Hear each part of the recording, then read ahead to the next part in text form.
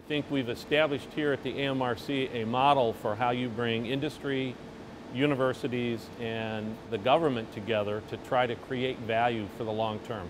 It had started really as a kind of a tactical approach to expanding our research in metal removal technologies. Then what really emerged was the building of a collaborative approach with people up and down the supply chain. So you can see out on the floor, we got people who have brought milling platforms, turning platforms. We have people who make tools and develop their own sense of how that approach should be that are based here in Sheffield.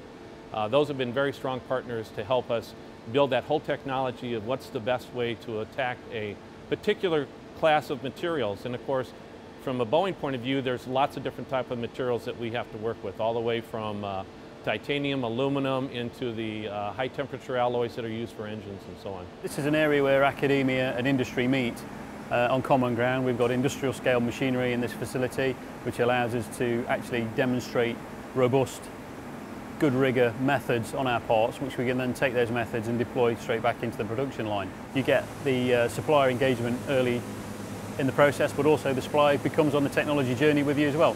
So they start to understand the challenges that you're faced with, and they can adjust their product line accordingly.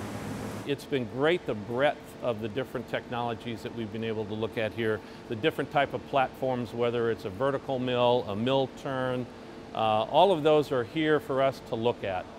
What we are challenged with doing is bringing some unique problems here and trying to find the uniqueness of what's here to try to do something different than we can do elsewhere. We've been able to do that on several of the platforms and really come up with some unique solutions that have not been available to us elsewhere. Well, our industry is no different than any other manufacturing industry. To remain competitive, you've got to reduce your costs. And to reduce your costs, there's many ways of going about that, obviously. We've got one program, for example, where we've got to build one aircraft a day. And to get one aircraft a day through our facilities requires heavy investments in technology. And robotics, or automation as we prefer to call it, is seen as one of the key enabling technologies to achieving that one aircraft a day. Now, we've no experience in robots as a company, so we've got to gain that knowledge through people who do have the knowledge and experience and the equipment. So here at the AMRC is an ideal environment, a safe environment, to conduct that type of early front R&D. Well, it's not really R&D in many ways, it's process development, because robots obviously exist, and how they can apply them to our existing manual processes. We've been able to take a more scientific approach. So the people at the AMRC bring the qualifications and their excellent qualifications, their abilities to harness the combination of scientific and technical knowledge to fit with these industrial problems we have. And it's been an absolutely excellent marriage. We're definitely expanding this model into other areas, not only of technology, but across the globe.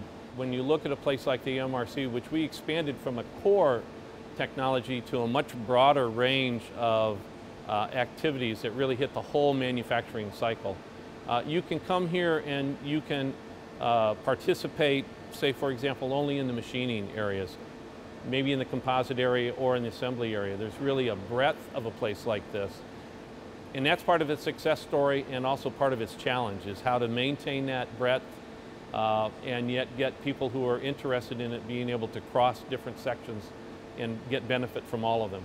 We have either started or initiating similar type of arrangements in Denmark, Italy. We're now looking at India, China, Japan. And so we're carrying the model really of this collaborative approach between industry, university, and government across the globe.